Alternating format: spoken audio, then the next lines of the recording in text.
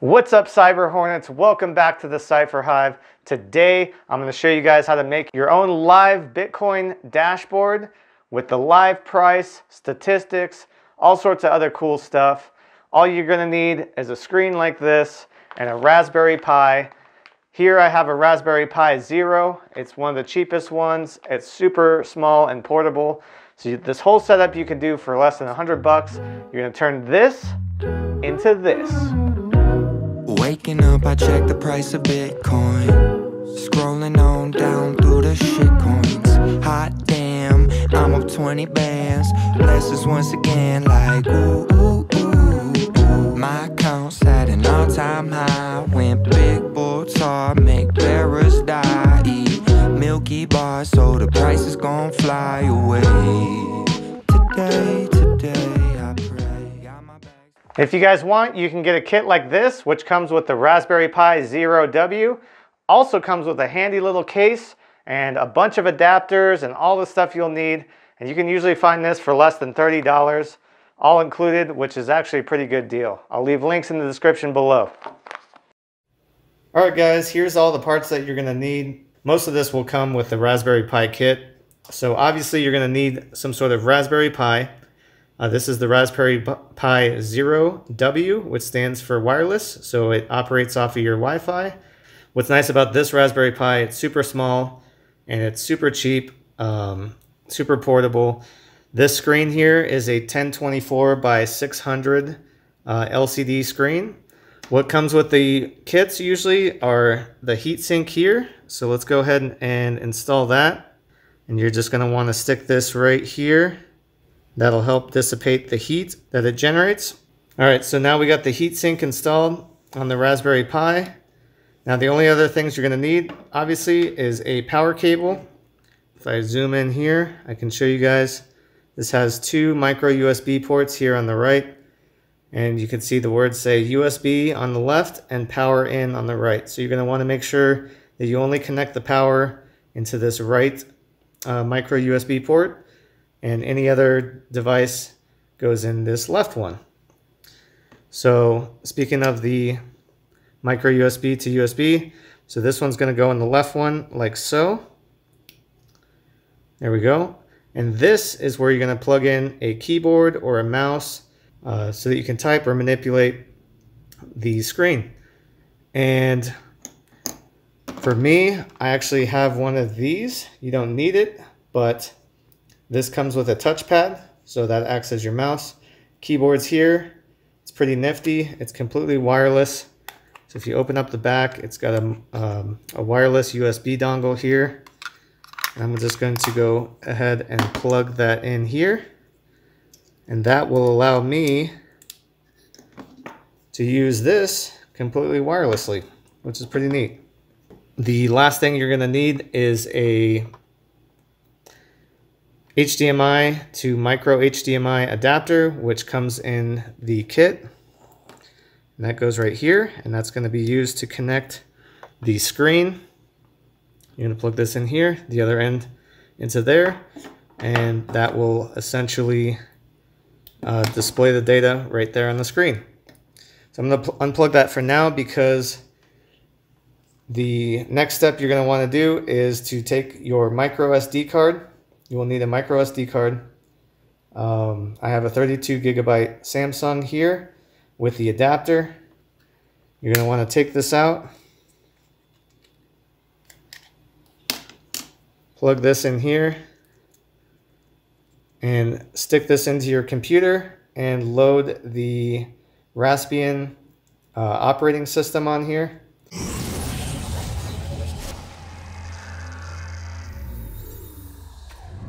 Alright guys, welcome to the Cypher Hive.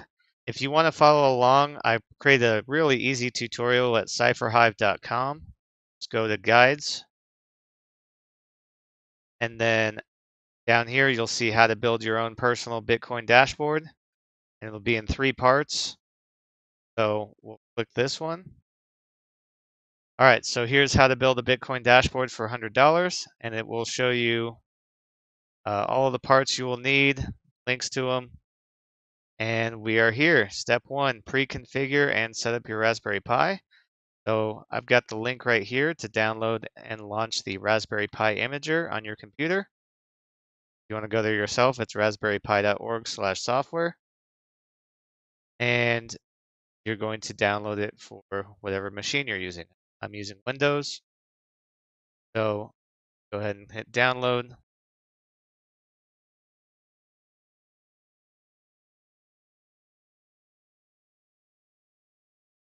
Okay, so you're going to install Raspberry Pi Imager and then run it. Perfect. If you go back to my tutorial, reconfigure OS right here. So first thing we're going to do is choose OS and click Raspberry Pi OS 32-bit. Next thing we're going to do is do Control-Shift-X, and this will take us to the advanced options. And we're pretty much going to check everything here. And I'll show you why we're going to do that here in a second. So let's set the host name first. This is how you will navigate to your Raspberry Pi and remote into it. So default is raspberrypi.local, but I like to make it a little bit shorter. rpi0.local. You can name it whatever you want. We'll enable SSH, which will allow you to remote control your Raspberry Pi from your laptop or your computer. You're going to want to set a password. Perfect. Next, you're going to want to configure your Wi-Fi. Now, if you have a Raspberry Pi Zero, like I do, it is not 5G capable. You're going to have to make sure that you just use the non-5G network. So I have a non-5G network. It's already set there. Make sure your Wi-Fi country is set up.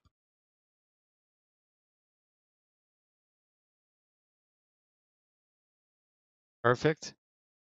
You're going to set your time zone. Keyboard layout. We'll click skip first run wizard. And we'll press save. So basically what this will do is it pre-configures your Raspberry Pi. So as soon as you plug it in, it will connect to this Wi-Fi network. Make sure the Wi-Fi and password is correct. And it will allow you to connect and log in from a completely different computer using this password and this host name. So this is super helpful if you don't have a keyboard or mouse combo that you want to use to control your Raspberry Pi directly. You can completely from your computer. So now we're going to choose our storage. Click the SD card and click write. It will say, hey, all existing data is going to be erased. Do you want to continue? Yep. And we'll let it write. This menu might come up. Just exit out of it. There we go. And we'll come back when it's done. All right. If you get an error like this, just exit out of it. There we go. Raspberry Pi OS 32-bit has been written to your SD card. You can now remove it from the reader. Perfect. We're going to go ahead and do that and follow the next steps. As you can see, I did lots of pictures here, so you can follow along on the website as well. So make sure to check it out. Cypherhive.com/Bitcoin dashboard. All right, we got the screen plugged in. I got the Raspberry Pi operating system installed. So we're going to take this out, plug this in here, and let's install the case. And I did put some Velcro on the back of this and on the back of that. I'll show you how it looks when I'm done. So let's stick this in, and boom, hear the click. Ports look good. Let's put the case top on, and let's start plugging things in. So I'll plug in the USB adapter for the wireless keyboard. We're going to plug in the micro HDMI or mini HDMI. I'm going to plug that in here, and we're going to plug that into the screen. Let's go ahead and do that. At least we're going to plug in the power cable. There we go. That's plugged in. I'll attach this to the back where I put some more Velcro. Make it nice and neat. Oh, there goes my HDMI. There we go. And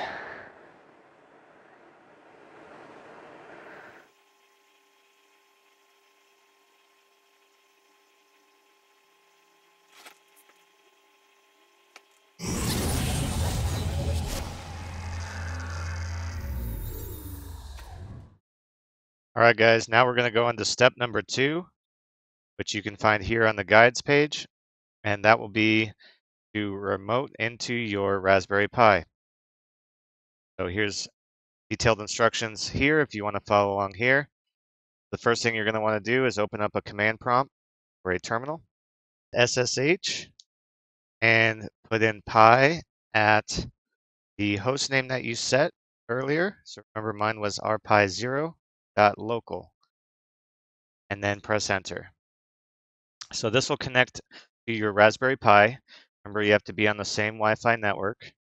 You can be on the 5G if you have a similar non-5G network, and you'll get this message here. Are you sure you want to connect?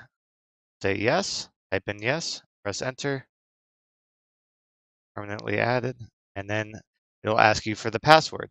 So remember, this is the password you set for your Raspberry Pi. I'll type it in now. Don't worry, it's not going to show up there. That's a security feature. So as you type, it'll just stay blank. Once you're done, you press enter. And here we go. Now we're logged in to Pi at rpi0. Yours will say Pi at whatever host name you set with a $sign. Now we are remotely connected to the Raspberry Pi through the terminal. So you could do all sorts of cool things here, ls to see all your folders, and you can manipulate it just like you would your normal computer with CMD. But what we're going to do is type in raspi-config, sudo raspi-config. We're going to go to interface options. And we're going to go down to VNC. So this will allow us to connect remotely to the desktop, to make it a lot easier than working with the terminal. So it says, would you like the VNC server to be enabled? Hit yes. There we go. The VNC server is enabled. Perfect. So now we can scroll down, press right, go to finish. All right. Now you can safely exit out of here. And what we're going to do is go to VNC Viewer, type in VNC Viewer in a browser. And we're going to go here, download VNC Viewer, select your operating system, download VNC Viewer, save it.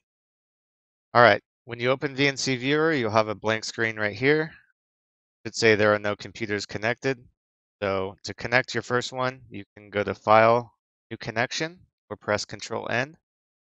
And here you're going to put the host name or the IP address of the Raspberry Pi. But we set an easy host name. We'll just use that, rpi0.local. We can call this whatever we want. I'll call it Bitcoin Dashboard. Okay, and here it is. And double click that. And now it's going to attempt to connect to the Raspberry Pi. Hit continue. So username, put Pi, and then type in the password that you set. And hit OK. And there we are. Now we are connected, remotely connected to the Raspberry Pi. And now we can manipulate it without connecting a keyboard or mouse. We can do it through any computer or laptop.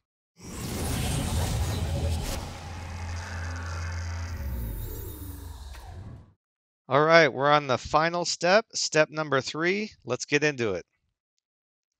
And in this step, we're going to configure the Raspberry Pi and install the Bitcoin dashboard. So the first thing we're going to want to do is check the resolution of the Raspberry Pi and make sure it matches the resolution of our screen.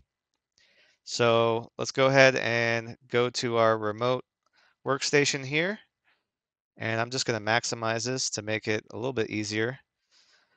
And we're going to go up to the Raspberry Pi symbol, go to Preferences, and you might have to scroll down. There's a scroll bar on the right. You can grab that and go to Raspberry Pi Configuration. Now, what we're going to do here is check the resolution. Scroll back up a little bit, click the Display tab, Set Resolution, and it says default, but as you can see, as we scroll down, we're looking for 1024 by 600, which is the resolution of our screen. And the closest thing they have is 1024 by 768. That's not what we want. We want to get the actual resolution. So in order to do that, we're just going to manually make that happen by changing the configuration file. So we're going to go up here, click the terminal button, which will open up a terminal window. So what we're going to do is type sudo nano /boot /config.txt. And this will open the configuration file for the Raspberry Pi. So we're going to scroll down. Oh, I need to just grab this bar. There we go. And go down until you see HDMI force hot plug equals 1. So go to the end of it and press enter to create a new line. And we're going to minimize this workstation, go back to the CipherHive website, because here, this is everything we just did. Here, we just add this line. And what's cool is we can just highlight it, copy it, go back into our workstation,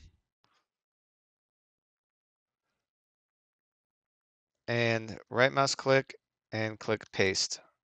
And look at that. We didn't even have to type all of that in. Just automatically put it in for us. So we'll do that. And then here where it says HDMI group 1, we're going to delete the hashtag. And we're going to change this to 2. And mode will be 87. Delete the hashtag. Go down here where it says HDMI drive. Make sure it says equals 2 and make sure the hashtag is deleted. And that's it. Now all we have to do is press Control X. It'll ask us if we want to save the file. Click Y and then press enter. All right. Now we just type in sudo reboot now. Now this will reboot the Raspberry Pi with the new configuration and the new resolution. So in order to make the resolution appear accurate, you're also going to have to close out of your remote workstation window. So we're going to go ahead and do that. And while we wait for it to reboot, we'll scroll down to the next section. But as you can see here, I've got the picture and everything, all the pictures to follow along. And the next step is going to be to update your Raspberry Pi. So in preparation for that, we're going to just copy this command here. And once the Raspberry Pi is done booting, you're going to want to log back into it. All right, you're going to put in your password again to get back into your Raspberry Pi desktop. Here we go.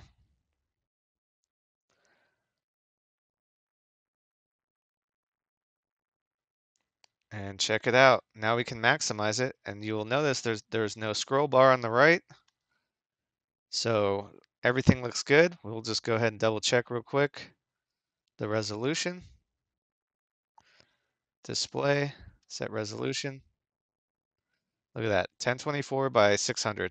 Perfect. Everything looks amazing now. It looks accurate. So that's great. So now we're going to update the Raspberry Pi. Just make sure all the programs are up to date, and that way there's no security vulnerabilities on your Raspberry Pi. So open up the terminal window, right mouse click, click paste. Oh, it didn't do it. Let's go back. Let's copy and paste. There it is. Now this process will take about 30 minutes or so while it downloads and updates every package on the Raspberry Pi. So we're going to go ahead and skip this part and come back to when it's all updated. All right, looks like the updates are complete, which is great. Now all we have to do is install a couple dependencies and then the program. So here's the first one. We're going to install the xterm dependency, which allows the screensaver on the screen to be suppressed. So we'll paste that there, press enter. That will install xterm. It says, do you want to continue? Click Y and enter. All right, now we're on to installing the second dependency, which is the pillow dependency. So we'll copy this, paste, hit enter. We'll wait till this is done installing. Okay, pillow's been successfully installed. Last but not least, we install the BTC dashboard program. So here's the command git clone, and it pulls it straight from GitHub. We'll paste that in, press enter. And if you want to read the source code, it's right here, github.com/chuckandbits, which is my username, /BTC dashboard. I actually coded the program. It's completely open source. You can look at the code, review it yourself. All right, now that that's done, we can close out of the terminal. And if we go into the file manager, you'll be able to see that here's the folder called BTC dashboard. These are the files that it pulled from GitHub. Now, I created this launcher script, which disables the screensaver and runs the Python script of BTC dashboard. So we're going to go and click properties, go to permissions, and where it says execute, change it to anyone, press OK. And just to make it a little bit easier to execute, we'll copy this and paste it right here on the desktop. So whenever you want to run the dashboard, you could just come here and double click and execute in terminal. And let's see if it works. There we go. It turned the screensaver off.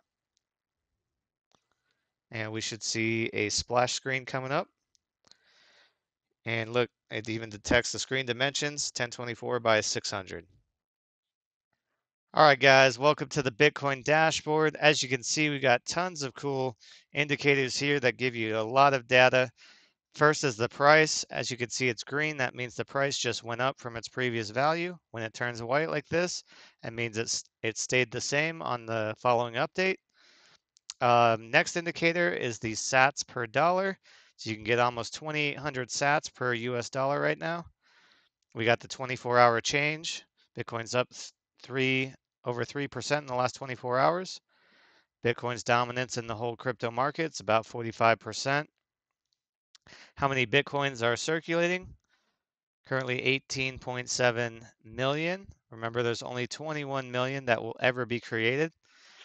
And we got the market cap, and this is green because the market cap went up by 2%, so this will stay green as long as that's true. It'll turn red if it goes down by 2% in 24 hours. Next, we have Mempool data. This shows a lot of cool things like the current block height, and the time since the last block was found. So it's been almost 16 minutes. How many transactions are in the mempool? When this decreases, I believe by like 5%, it'll turn green, showing that maybe it's now a good time to get your transaction in when there's less transactions in the mempool, less competition. Next, we have our average fee over 24 hours, just about $10. Current fee, the up arrow means it's a high priority. This up and down arrow is a medium priority transaction, and the down arrow is a low priority transaction. Current hash rate over 24 hours, 83 exahashes per second. Difficulty adjustment. Next, we have more data. The highest the price has been in the past 24 hours, the lowest it's been in the past 24, current all-time high. When this gets broken, so if you have this dashboard running on the day of the all-time high, it'll actually turn green. And if it's increasing in real time, you'll see an up arrow here as well, which is pretty awesome. The percent difference from where we are to the all-time high, we're down about 45%. And the last all-time high date was April 14, 2021. Fear and greed index shows fear, which means it's probably a good time to buy. Here's the value, 28. Couple of cool statistics down here is the number of Lightning nodes. These are the current number of public nodes. It does not include private nodes. And then the public network capacity is about 1,650 Bitcoin. Right below that, any errors will show in purple, and the associated indicators will also turn purple, letting you know that data is not up to date. Currently, there's no errors, so nothing is popping up here. And finally, it will show you the exact time of the last update. As you can see here, it updates every few seconds. One more thing about the price is when the price goes up or down by 2% in an hour, you'll have a trend indicator show up here pointing up or down, depending on the direction of the market. So that's pretty sweet as well. Finally, if you want to view the terminal, you can hit Alt-Tab, and this will show you exactly what's being updated in real time. Every time the price gets updated, it will print the price here, and then it will show you which data it's pulling. So that's pretty cool to see. So we're going to do that. And finally, if you want to exit out of the dashboard, you will hit the Bitcoin logo here. So I hope you guys enjoy this dashboard. I love it. I have it in my living room. When I walk by, I can see anything I want. I don't have to pull out my phone or anything. It's really helpful. It's really awesome. I just have it running 24/7. It hardly uses any power. It's a really, really cool tool. So we're going to exit out of this real quick. One last thing I want to show you is how to update it. Every once in a while, I'll release new updates. Might have new indicators, performance updates. So in order to make sure you have the latest version, you're going to type in cd btc dashboard. This will put you in the Bitcoin dashboard directory. And then you'll type in git pull. And this will check if there's any updates. And it says here, one file has changed and it updated it. So now it's fully updated. And there you go. So every once in a while, consider updating it or check the GitHub and see if there's anything new. So I hope you guys like this dashboard. And if you did, make sure to come down here.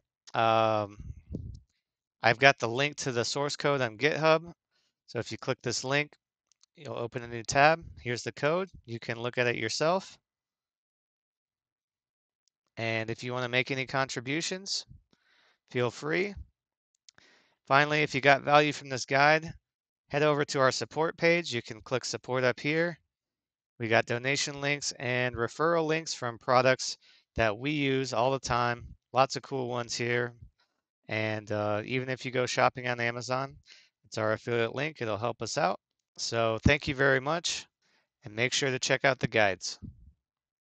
All right, so now you guys know how to make your own live Bitcoin dashboard that you can put anywhere you want in the house. Put it on your desk, stick it on the wall, put it next to your bed or above your ceiling so you can constantly watch the Bitcoin price and statistics. Whatever you guys want to do. Don't drive yourself too crazy though. But we're just getting started here, guys, so make sure to hit that subscribe button so you don't miss out on any cool content, and smash that like button if you guys enjoyed this video, and we'll see you guys next time. Have a good day. Okay, you got your suicide stack, all in Bitcoin, I don't need no cash. Fuck cockbucks, they suck, I don't wanna pay stub. You can keep the cash, I'ma stack until that day come. Lambo, moonshot, I believe since day one. If you don't know me, this is wrong hands only. Have fun staying poor if you capitulate, homie. I could never do that.